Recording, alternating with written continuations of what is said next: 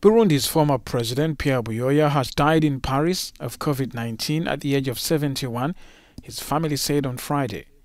He was hospitalized in Bamako before being airlifted to Paris, where he died. Buyoya served as the AU's special envoy to Mali and the Sahel from 2012 until November this year, when he resigned after a Burundian court sentenced him to life in prison for the assassination of his successor, Melchior Ndadaye. He was tried in absentia and denied any wrongdoing.